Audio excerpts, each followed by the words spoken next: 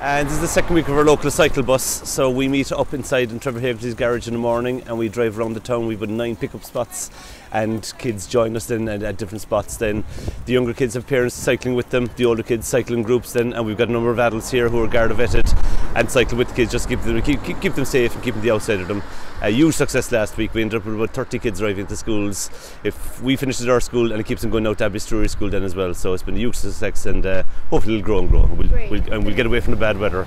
And maybe can I ask just one of the kids there, is this fun? Is it fun? Okay, thank Except for the hailstone.